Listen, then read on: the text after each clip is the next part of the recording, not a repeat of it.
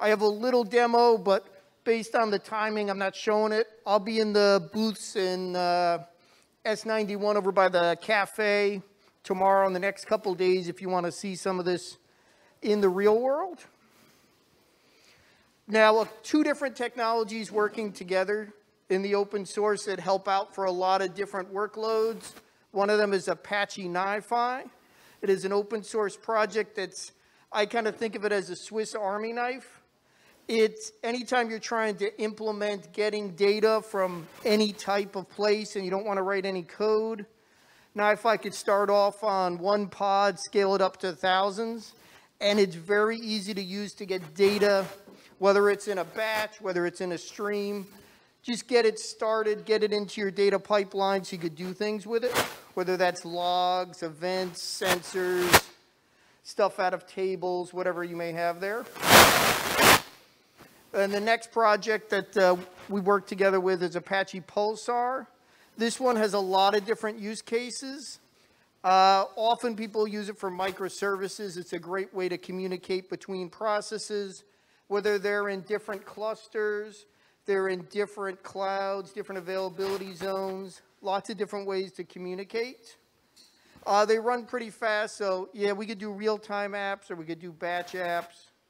One of the nice features here is no matter how much data you put into the message queue, we could scale to whatever level you need because we could tier out automatically to whatever kind of storage you have, whether that's S3 or some S3 compatible, ADLS, Hadoop file system, whatever it may be.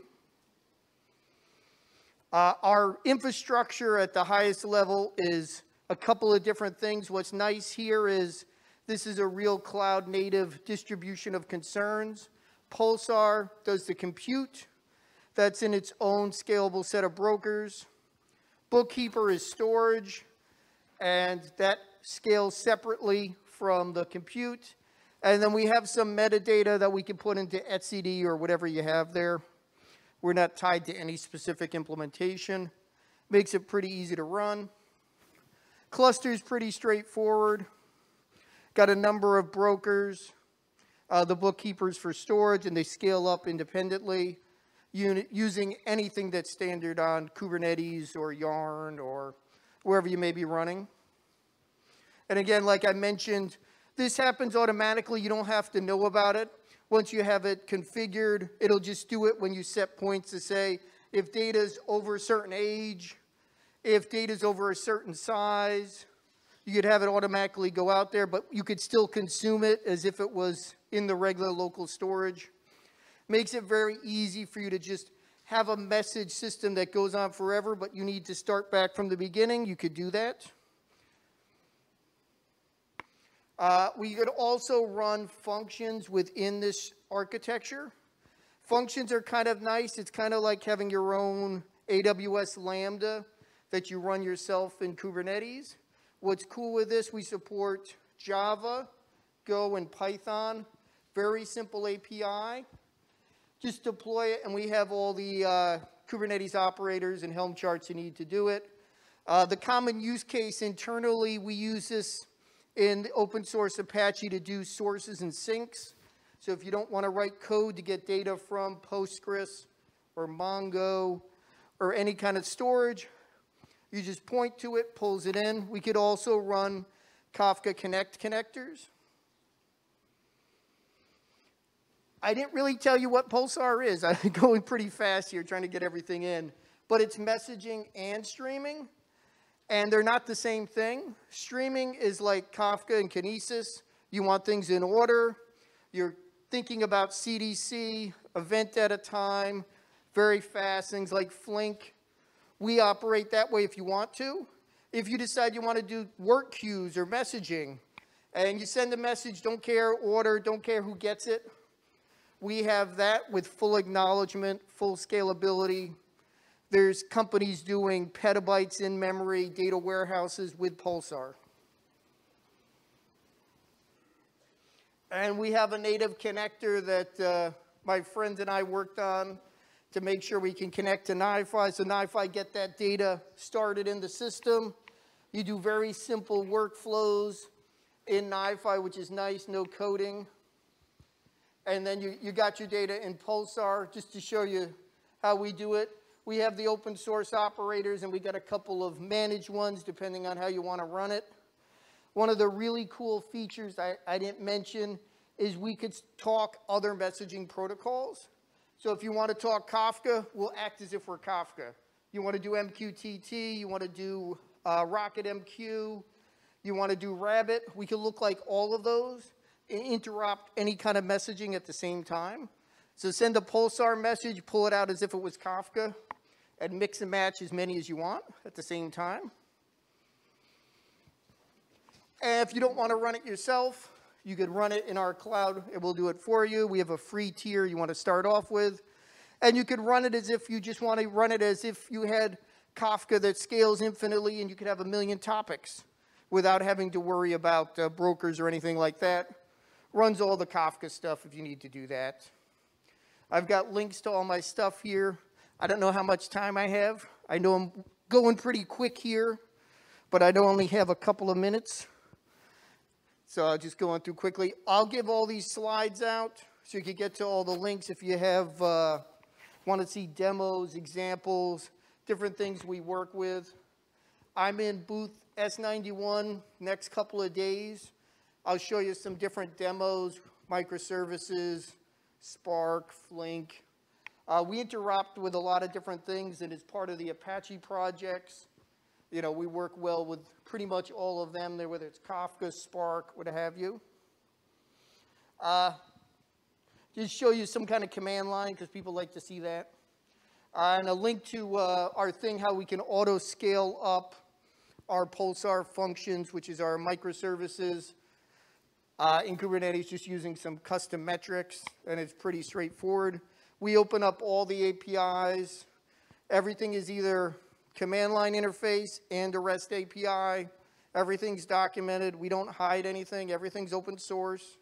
So you could just take it, start running it yourself. I'm the open source developer advocate. So go out there and use it. It's pretty awesome, pretty easy to do. I think we have a little time for questions, a little time. Anyone has any questions or wants clarifications, wants some details on anything? Wants better pictures, I don't know. Wants to see Batman and Robin more, I don't know. Yes? What is the most, like, the biggest use case that you're trying to solve here? Like, with the functions, is each function going to run for hours or seconds or minutes? What is the scale? That is a great question. The functions are event at a time. So what happens is you subscribe to a topic or multiple topics, and when a message or event comes in, you execute and run, and then you're completed. So it's really designed to do something. It could be routing, transformation, machine learning. We've got someone implemented a SQL engine in there. It's really something happens, do something. And what's nice is it's triggered by something going into a Pulsar topic, which, like I said, you could have millions of topics broken down with multi-tenancy for tenants and namespaces. Nice feature with that is you got support for 3 languages. They run, execute, go away. There's managed version of instances so they're kept fresh. It's a very simple API. You implement a function and it gives you all the context and features you need. If you needed a longer running one, I'd probably say run Spark or run Flink or run a Google function or something else. You could. I don't really want someone sitting in there for hours in one of these. Doesn't really make sense. Something like one of those other infrastructures would make more sense. This is really, an event comes in, you know, maybe I want to do real-time NLP on it, on one piece of data, one event, one log, that sort of thing. We tend to have people, if you want to do joins, do it with Flink SQL. If you want to do ETL, Spark. We don't want to do everything in the world. We do enough with messaging and streaming, so. But we needed these functions, so we opened it up for all the infrastructure to use it. Well, we might not have more questions. Maybe a long talk is worse because then people fall asleep. No one's asleep. Too hot to fall asleep. Yes. Thanks. You mentioned something about petabyte of data in memory. Can you speak a bit more about that? And how quickly can you process that? Yeah, we have, there's a couple of different cloud companies in China that have created in-memory data warehouses with Flink and Pulsar together. And those are in the 100 petabyte range. And it's fast enough that it's used for, if you know, Singles Day in China. It's part of that infrastructure. So real-time transactions, pretty powerful. I don't know if I'd use it for scientific computing, but, you know, Flink could do a lot in memory. We could run as much as you need in memory. And, you know, what's nice, too, is once it's in Pulsar, you can have it go away if you want. Once a message is acknowledged, it can go away. Or we could keep it forever. Since you can have, you know, especially with the tiered storage, maybe I'll keep 50 terabytes in recent local bookkeeper storage and then do the rest, the other 500 petabytes in S3 storage. You know, and then I can look back and I can rerun everything that's ever happened for topics in order. And I don't have to do any special code for that. I could just point to earliest offset and just do that. And I could do that with the native client drivers, which support like the top 16 languages out there. Or I could do that with Spark or Flink. We're first class ones for both of those projects. Pretty straightforward to do. This is a typical app that I do. I have some app doing something, gets data into Pulsar, have a function do something. Like for mine, it's breaking data up. I get data, I pull out of a couple different REST sources, clean it up based on where it should go, reformat it, put it into a couple different topics, and then as those events pop up, a Spark ETL is grabbing a batch of them, dropping them into a table, and then I've got Flink SQL running continuously. So as events come in, it's updating its SQL. Results of that SQL can go into another topic. They can go into, you know, a file system. It can go into something like HBase or Kudu or any of the data stores that Flink supports. So it's a nice way that this is a toy application I wrote. I know there's a lot of different areas, but each section is very simple. The client libraries are pretty straightforward, whether you're doing Java, Python, Go, Rust, Kotlin, Scala. Most of the major languages are supported by the clients, because we've got a lot of different people using Pulsar. Oh, we might be at the end.